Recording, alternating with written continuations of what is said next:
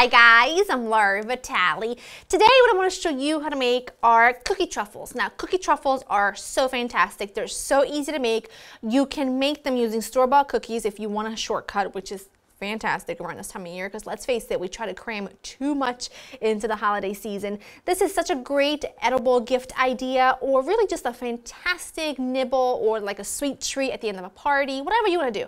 Now I'm going to show you quite a few different varieties of flavors, but by all means take these as ideas and you can use them exactly as is, or you can just experiment with your own flavor combinations. But you're gonna need, I'll show you the basis for everything. So you'll need 3 different bases because I'm doing a chocolate, which are just some chocolate cookies that I bought at our local bakery, and I just pulsed them in my food processor. And I did the same thing with some ginger snap cookies and some vanilla sugar cookies. So these are the bases, and then to go along with that, you need cream cheese and powdered sugar for all 3 and a little bit of vanilla extract. Now I'll show you, like I said, different variations of flavors I'm going to do. So I'm going to do a chocolate orange, I'm going to do a chocolate coconut, a lemon vanilla cheesecake, and then we're going to do a gingerbread. Oh, and also I'm going to do a funfetti, like a cake mix. So really yummy. But let's get started. I'm going to use my standing mixer here because my food processor would pulverize this too much.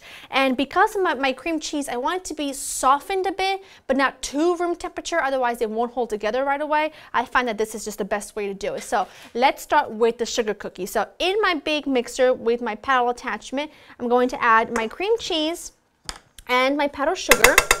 And I'm going to add a little bit of vanilla extract. I'm going to just cream these together for a minute. I want the cream cheese to get a head start, and then we'll add in the sugar cookie crumbles. So I'm going to just lift this up and let it go. That is fantastic. You can see all the vanilla beans from the vanilla extract. Okay, so what I'm going to do now is I'm going to add my sugar cookie that I've crumbled in my food processor, and I'm just going to mix them until incorporated, and then I'll put them back into the same bowl. And just to spare you repetitive activity here, I'm going to do the same thing with my chocolate, and I'm going to do the same thing with my gingerbread. So I also have a small pinch of cinnamon in the gingerbread just to enhance that warmth, beautiful flavor of gingerbread cookies or ginger snaps. So I'm going to do the same thing. So chocolate mix and cream cheese and powdered sugar, gingerbread, cream cheese and powdered sugar. So I'll meet you back here in just a second. All right, all of my cookie dough is ready, and I just want to walk you through what I did right here. Is I just took my chocolate cookie dough and I split it in half, and I placed half of it in this bowl with some sweetened shredded coconut, and the other half is here. And I took my vanilla sugar cookie and I just took half of it and placed it into this bowl with some confetti, much like a birthday cake would be. And now to my cookie dough that's remaining here, I'm going to add a little bit of lemon zest, and that lemon zest with the vanilla, with the cream cheese, makes this taste like a cheesecake. It is fabulous, and it may be my favorite flavor of all of them. But you know, there is something here for everybody. So if you want to make a bunch of different kinds, a little bit, by the way, goes a long way, so don't overdo it. If you want to make a bunch of different varieties, that's great. But if you want to only make one, then you can do that.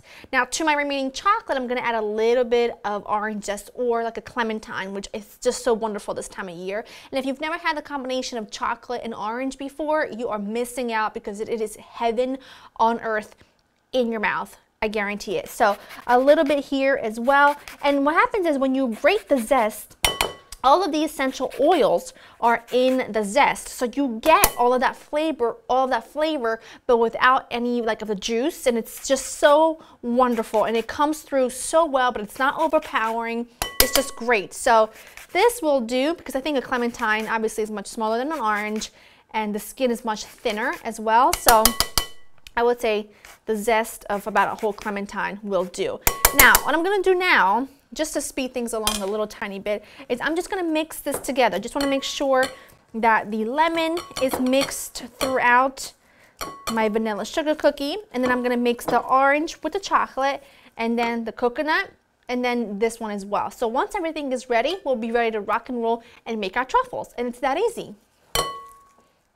Now you can start rocking and rolling. I use a small ice cream scoop, which is the equivalent to about 1 tablespoon, and then I take my baking sheet, line it with some parchment paper so that nothing sticks, and you're ready to go. And another good tip as well, because you're going to roll these in your hands and your hands are going to get quite sticky, have a little powdered sugar ready, because that helps you kind of mold them without them sticking to your hands really badly. So I just do it like that, right?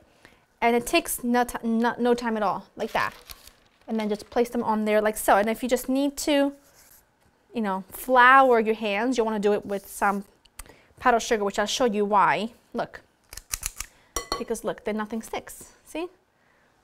And I'm just going to continue to do these. And you can make them smaller if you want to, but I think a tablespoon is perfect because you don't want them too small, otherwise they're not 2 biters. I like 2 biters, which I think is perfect for a sweet treat, whether a gift or at the end of a meal or a party or whatever. So I'm going to keep rolling all of them, and then I'm going to melt some chocolate. I'll show you what that looks like when we get there. I've got some bittersweet chocolate. I've got some white chocolate. These are the candy melts because I feel like they just coat this a lot better, but you can use anything that your heart desires. And I'll show you how I like to do it, just to make life a little bit easier. You want to have all of your toppings ready, so whether they be sprinkles or whatnot, you want to have them all ready. So I take a really small ice cream scoop, right? Really small. And then look, I just kind of like drape it on top, and it works perfectly every time because I don't want to dunk them into my melted chocolate, although you can. I just like the way this looks. It looks like snow capped. It looks like they've been just drenched by beautiful, delicious, shiny chocolate, and it is fabulous. So this is how I like to do it, but like I said, you can dip them in there if you want to. You can do whatever your heart desires. You can use a spoon. You could use a piping bag. You can use whatever you want. And then I'll show you. So for the first one, which is my lemon cheesecake, once I add all of my chocolate on top, which, you know, as this hardens, it becomes a beautiful shell. What I like to do is I like to just add a little bit more lemon zest and then some beautiful sprinkles of my choice. I'm going to show you this because then I'll do the rest of them off camera so I don't just take a ton of your time. So a little bit of the lemon zest, just over the top like so, not much. A little will do. And then I really like these little sprinkles, so I just top them with that, like this. And then for my birthday cake kind, I'm going to do white chocolate, and then I'm just going to do more of the, you know, colorful confetti. And then for the gingerbread, I'm going to do half of them with white chocolate, and then these little confetti sprinkles here, and then the other half of them with the dark chocolate with the same confetti. And then for the coconut, dark chocolate plus toasted shredded coconut. And for the orange, I'm going to do dark chocolate plus a little more orange zest and some raw sugar. So once I'm gonna keep going because it's gonna take me a while, but once they're all done, I'll show you what they look like.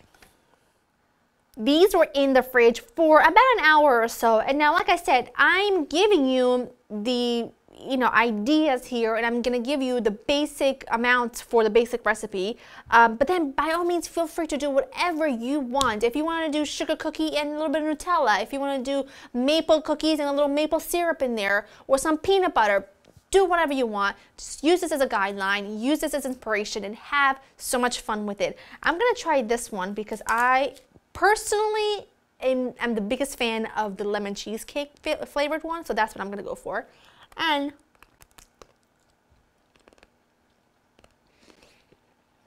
it's literally, I can't even tell you how good this is. The cookie, just do it. Just make this.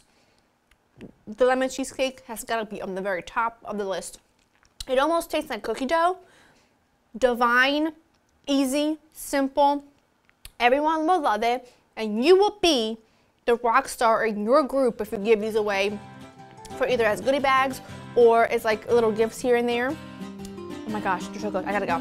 Go to laurenkitchen.com. They'll be written for you. I gotta go. See you later. Bye.